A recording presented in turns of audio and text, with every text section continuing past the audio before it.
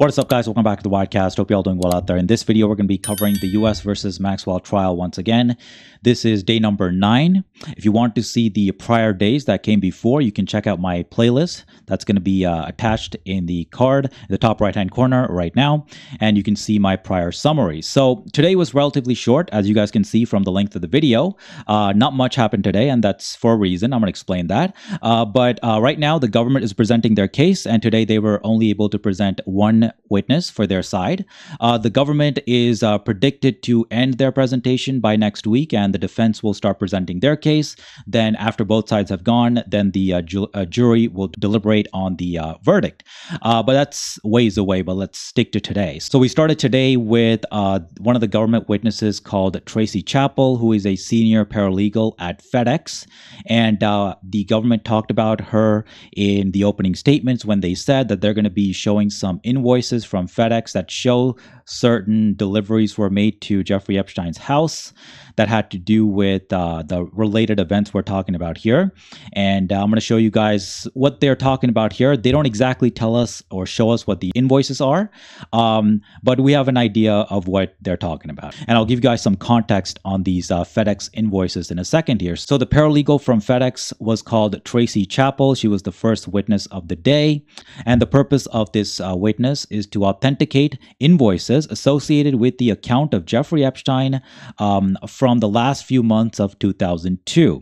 And the victim authenticated the documents that were showed by the government, and then she was cross-examined. So we didn't get any specific details about what the invoices were related to, but I can give you guys an idea because we have all seen actually people who watch my videos have all seen my series that I did a while ago called The Undisputed Evidence Against Ghislaine Maxwell. Part of that was some of the Amazon receipts that were recovered by the police, and this is just one of them.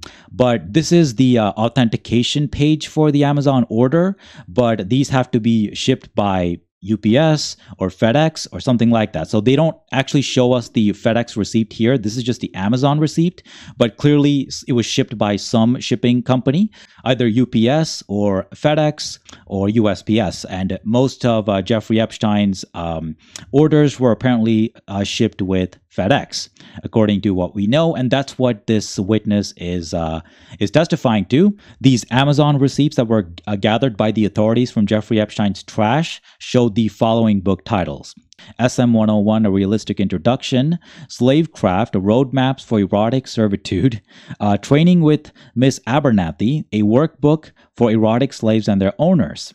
So this is the nature of the subjects we're talking about here, and most likely these invoices are related to this because this specific document is from Virginia Roberts' lawsuit, civil lawsuit against Ghislaine Maxwell.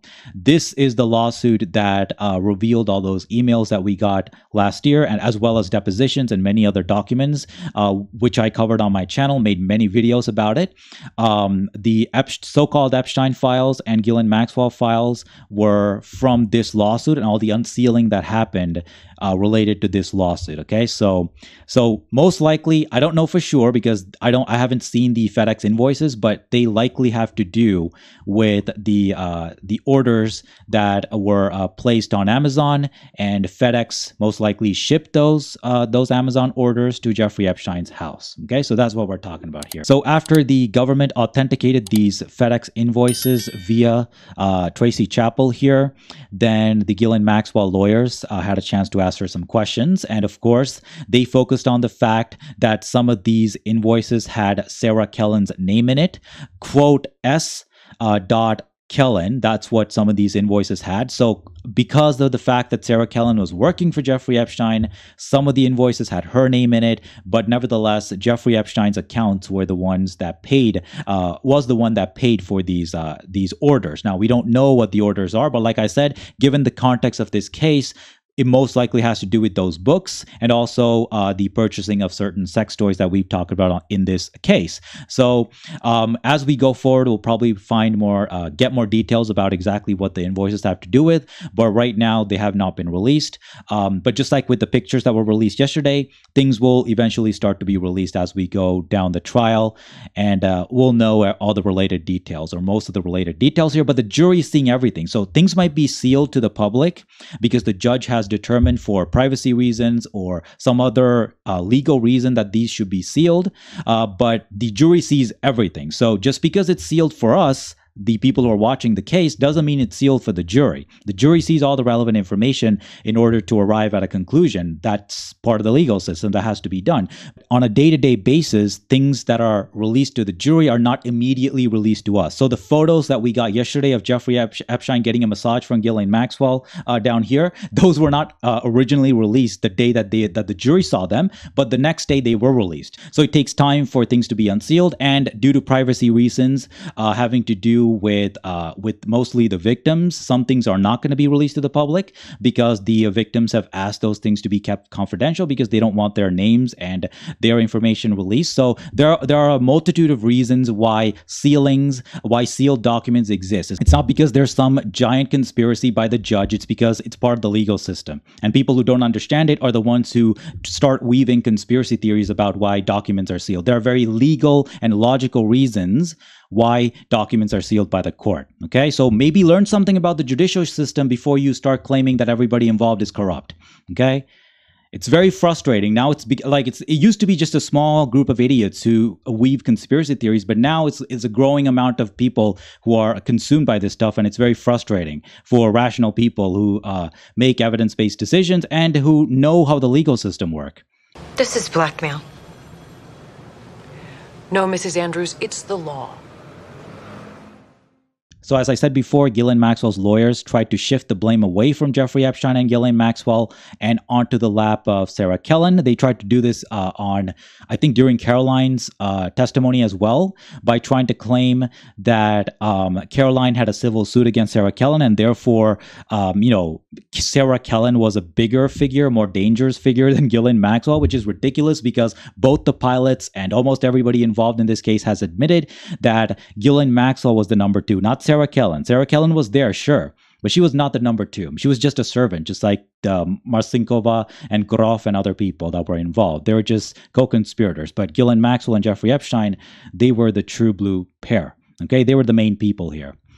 All right, so that's the defense's strategy. Try to blame other people. They're trying to shift the blame away from Ghislaine Maxwell. That's all a defense lawyer can do, is to point out another plausible person for criminality instead of their own client. I mean, that's what they have to do, right? That's what the defense lawyers do. So this is normal for them, but there's no truthfulness behind it. They're just trying to make an argument that might be feasible to the jury. What else are they going to do? They have to say something for their defense. They're getting paid a lot of money. But yeah, so that's about it. That's all that happened. So after the questioning, the cross-examination of Ms. Chappell, the judge had a sidebar with the lawyers, and they went into the judge's chambers and they talked for a while because something was happening. And we found out later that after the chamber's hearing, that a lawyer was sick. They had gotten sick, and the proceedings ceased for the day. So Judge Nathan came out and said, quote, "I've been informed that there's an attorney in the case who is ill, and therefore she'll be calling an end to the judicial proceedings for the day." So we don't know exactly what the illness is. It could be COVID. It could be something else. There are other things that people can get sick with. Everybody's like, COVID is on our mind. So that's the first thing we jump to. But there could be something else that they're sick with. But we don't know exactly what they were sick with. And we don't even know whether it's from the prosecution side or the Ghislaine Maxwell side. Either way, they broke for the day, and tomorrow we'll be picking back up. And I think the next witness to testify will be Annie Farmer. She was supposed to go today, but because of the fact that the proceedings were cut short, she did not get to take the stand, but she will be taking the stand soon. All right, so that's about it for this video. Things ended abruptly today, but we'll be picking them up back up tomorrow, and the government's case should be finished by next week, and the defense's presentation will start. All right, that's about it for this video. Thank you so much for watching. As always, make sure to like the video, subscribe, hit the bell, press all for my future videos. And if you want to support the show, you can do so by going to Patreon. There's a link in the description box down below. And also there will be a link in the end of the video during the credits. Thank you so much for watching. As always, peace. Mega City 1. 800 million people living in the ruin of the old world and the mega structures of the new one. Only one thing fighting for order in the chaos. judges.